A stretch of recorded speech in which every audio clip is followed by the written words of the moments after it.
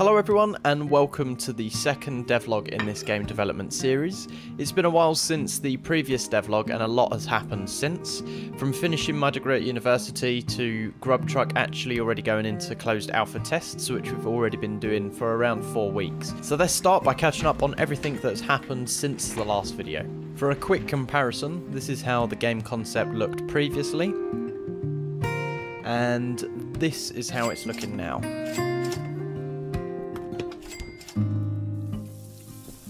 For starters, I've modelled all of the basics into the game now, from the truck to the oven.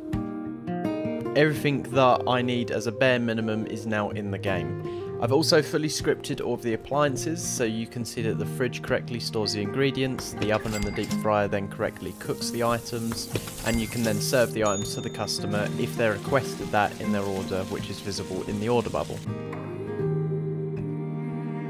There's obviously a huge amount of other small changes that I've made to the game, from implementing a build mode, soundtracks, sound effects, character models, character animations, etc. But hopefully you'll be able to find them out for yourself when the game comes out.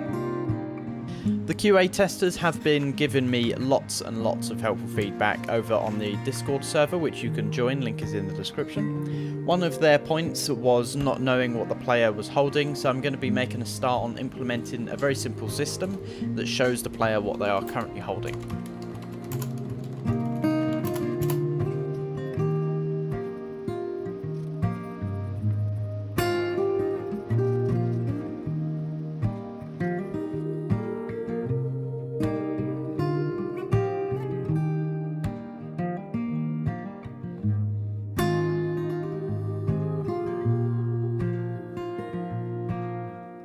Okay, so this is the initial design. As you can see, it will show what the player is holding by the icon of that food item. So if it was a hot dog, obviously it would show a hot dog, and it also states whether it's raw or cooked in the little text box. So now I'm going to work on getting the functionality together to actually update that to match what the player is actually holding.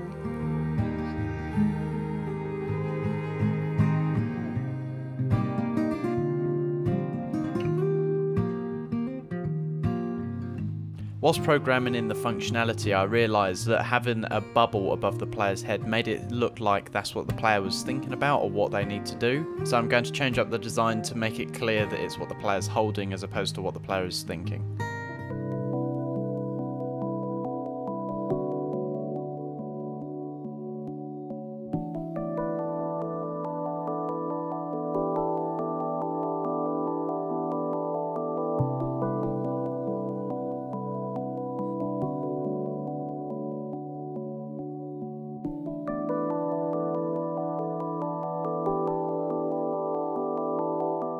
Okay, so this is the final design. So you can see it's a bright box with a hand holding a serving plate.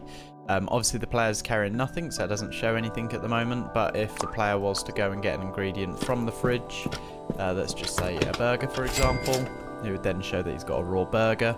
If he then cooks that,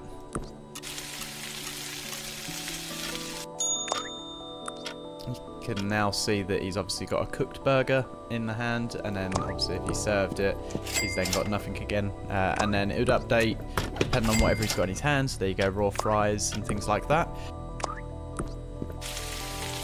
So you can see there that when I left the mouse over him and I put the burger on, it hasn't actually dynamically updated the burger to be removed from the player's highlighted box. So I'm going to be working on that now.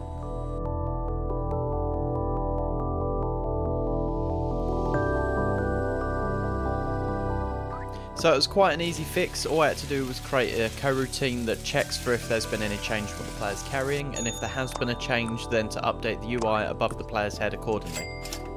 Before I round up this devlog, I wanted to show you one of the biggest features that has been added to the game since the last devlog. Grub Truck now has a map screen that occurs at the end of the day, which will allow you to set up at different locations after you've unlocked them with the money you earn throughout the day, and each location has its own little story as well as its own different benefits and cons.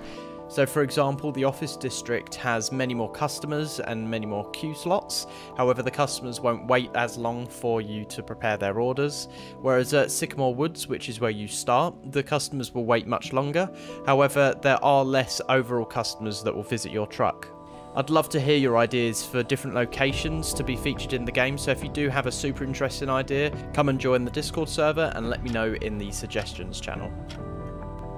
On that note, I'm going to round up this devlog here. Be sure to subscribe to see where the game goes in the next few weeks, and I'll see you in the next one.